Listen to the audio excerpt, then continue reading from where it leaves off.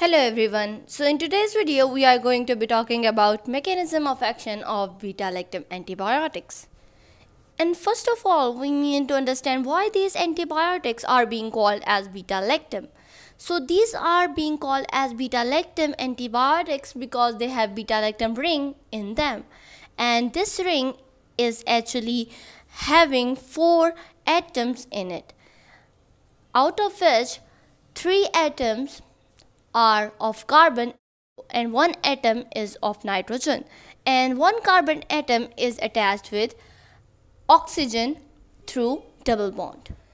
These antibiotics include penicillins and its derivatives, for example Carbapenem or Cephalosporin or Monobactum antibiotics. All of these are actually beta-lactam antibiotics. So let's talk about their mechanism of action.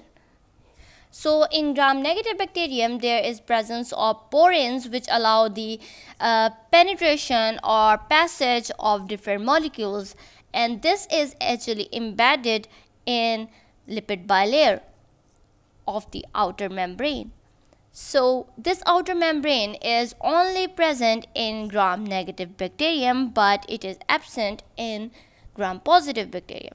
And after that, there is presence of peptidoglycans, and peptidoglycans are attached with each other through cross linkages, and these peptidoglycans are responsible for morphological structure of the bacterium cell. So it is very important for the structural integrity and rigidity of this cell. So after that, there is presence of cell membrane, which again have lipid bilayer, and these also have some proteins which are being embedded in these lipid bilayer structure.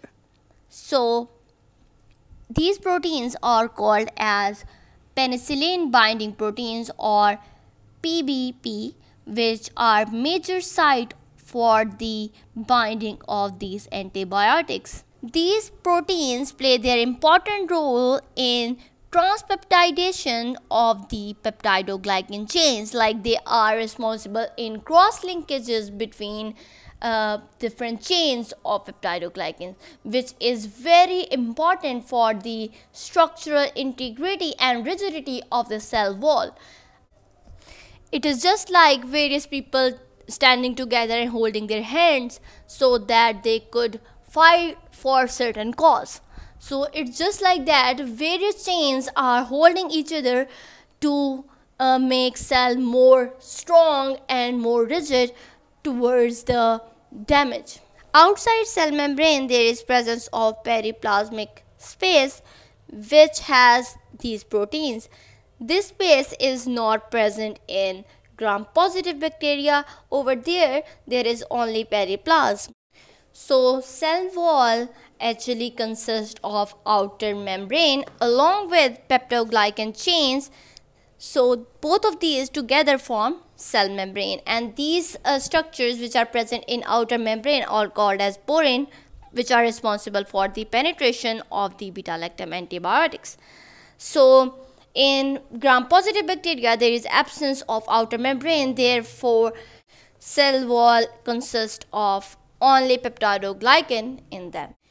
Peptidoglycan are also called as murin or mucopeptide, and it consists of polysaccharides and polypeptides. So these are actually polymers having cross linkages between polysaccharides and polypeptides. Polysaccharides present in these peptidoglycans consist of 2 amino sugars which are present alternatively, and these are NAG and NAM, that is N-acetyl glucosamine and N-acetyl muramic acid. NAM is further attached with a peptide chain that is consisting of 5 amino acids. So this peptide actually terminates at D-alanine. So penicillin binding protein actually removes the terminal alanine in the process of forming cross chains between different peptides chain. So different peptide chains are cross-linked together by the removal of terminal alanine of one chain, and in this way there will be formation of cross-link between two peptide chains, and this process is called as transpeptidation.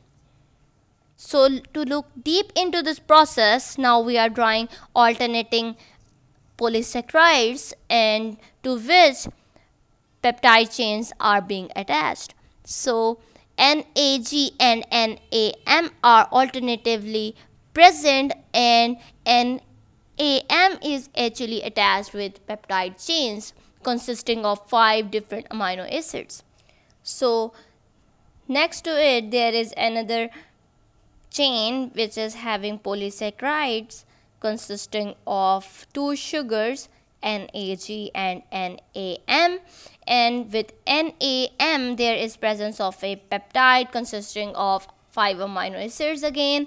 So what actually happened, that penicillin binding protein will attach to both of these and cause the removal of D-alanine, and in this way there will be process called as transpeptidation, and both of these chains will bind together. So now this is the normal process of formation of peptidoglycan in the cell. But what actually happens when you are having beta-lactam antibiotics in the periplasmic space? They will attach covalently to these proteins. As we know, these proteins are binding site for terminal peptide, that is D-alanyl, D-alanine, and now these proteins are being attached to these antibiotics. So what will happen, there will be no transpeptidation process, and when there is no transpeptidation process, what will happen, there will be no formation of cross linkages, and ultimately the rigidity or structure of the cell wall will not be that much strong, and it will be susceptible to high osmotic pressure and other damages, and in this way cell death will occur. So cell death can be due to high osmotic pressure or due to autolysins. Now autolysins are actually enzymes which are normally present for the degradation of cell wall in the bacterium. So what they do is actually they are for remodeling of the cell wall. So when there is remodeling of the cell wall, it means that old cell wall is being replaced by the new cell wall. But when these autolysin actually destroy the previously formed cell wall, and there is no further formation of the cell wall because of inhibition of transpeptidation, and ultimately there will be presence of no cell wall in the bacterium. So these are actually bactericidal in action, and these are only effective against rapidly growing organisms that synthesize a peptidoglycan cell wall. So therefore it will not be effective in those organisms which do not have cell wall at all, like mycobacterium, viruses, fungi and protozoa. So all of these organisms do not have cell wall at all, and therefore these antibiotics will not be effective in those organisms.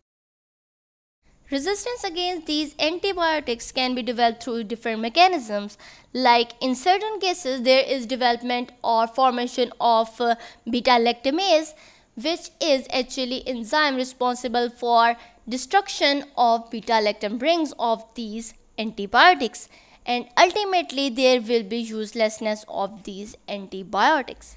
And second mechanism of resistance can be alteration in penicillin binding proteins, which is the binding site for these antibiotics. When there is alteration, there will be no binding of antibiotics to these proteins, and this will cause no inhibition of transpeptidation process.